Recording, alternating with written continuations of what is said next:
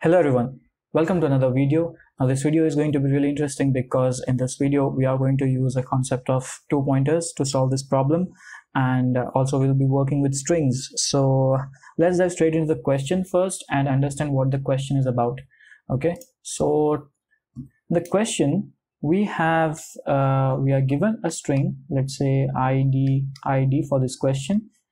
Okay, and we don't need this, sorry. Okay, so we need to create a resulting array, okay, of size 1 greater than the given size of our string. Okay, so in this case the size of the string is 4, so 4 plus 1 is 5, so our array length is going to be 5. Now how are we going to fill this resulting array?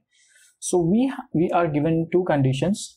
First, if the character is I, that means the result at I index is always going to be less than result of I plus 1 index, and if it is D, then result at I index is always going to be greater than result at I plus 1 index. Okay, so let me show you, like, the solution for this problem is 0, 4, 1, 3 and 2. Okay, so if we go through like the solution, okay, we will get back our string. So how? Let's follow these conditions and generate. So I is less, like, result at I is less than 0 is less than 4, so it's going to be I. 4 is greater than 1, so it's D.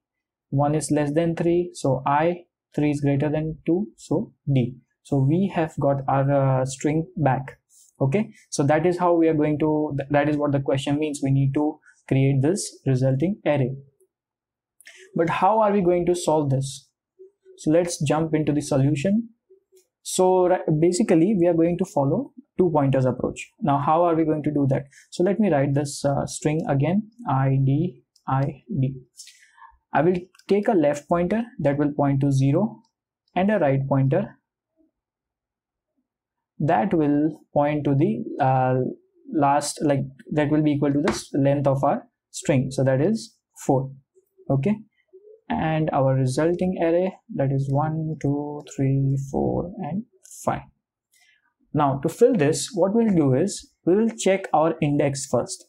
Okay, at this index we will check, like, okay, we'll go through our string.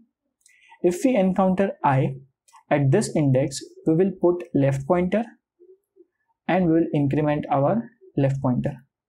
Okay, and if we encounter a D, we will give it a right pointer value. We will decrement our right pointer value. Okay, so left pointer will increment. Okay, and D, so D is right pointer and right pointer decrement. Okay, now if you will see, we have gone through our string. Okay, but still one position is pending to fill.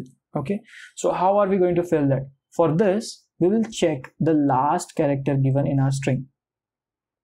Okay, if it is I, then the same, left pointer plus plus, like it will be equal to left pointer.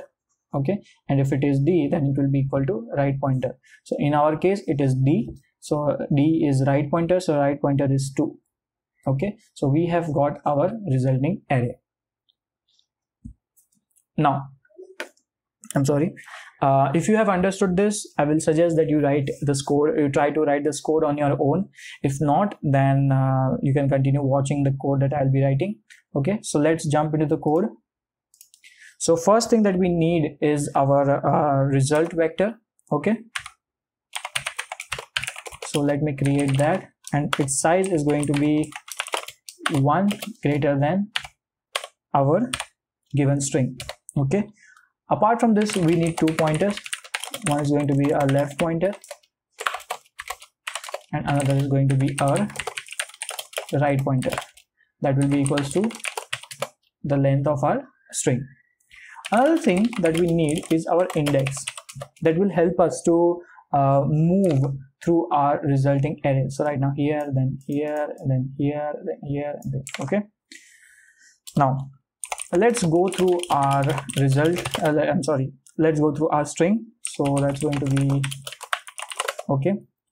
If character at our string is equals to I, in that case our resulting index, okay, let me write this normally and then I will refactor it.